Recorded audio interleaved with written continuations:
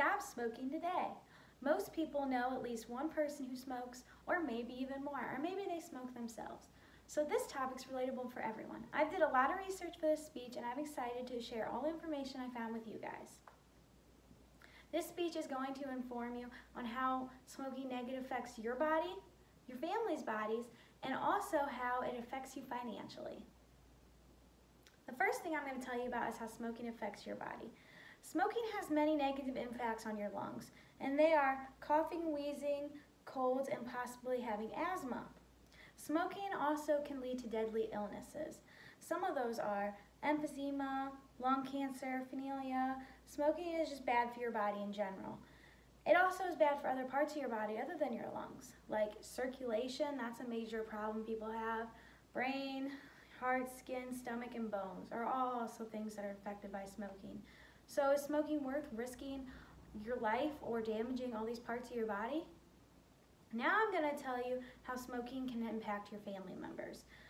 One thing, I learned this from quitcircle.com, this information.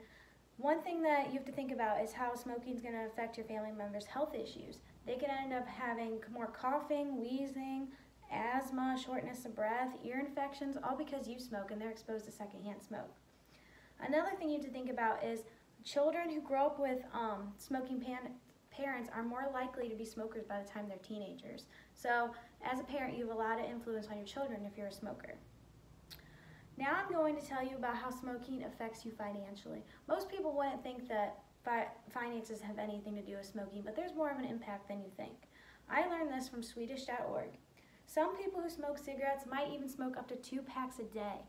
And average cigarettes cost about $7, so that's what you'll see around is mostly $7 for a pack of cigarettes. So that is, if you smoke 2 packs of cigarettes a day, that is $400 a month just spent on cigarettes. And that ends up being $4,800 a year. A lot of people don't have an extra $400 a month to spend on a bad habit, so this could be a huge financial burden for them. Now hopefully you've learned a lot about smoking and that it is a bad habit that no one should partake in. Overall, hopefully you never start smoking, and if you currently smoke, you stop after this speech. No bad habit is worth losing your life over, a family member's life over, or using a huge financial burden that you won't be able to afford anything just because of your bad habit. Not everyone knows about the horrible truths of smoking and what can happen, but it's good for people to be informed about it. Smoking is not worth losing a life over, so everyone needs to be aware of the risk involved before they make their own choices.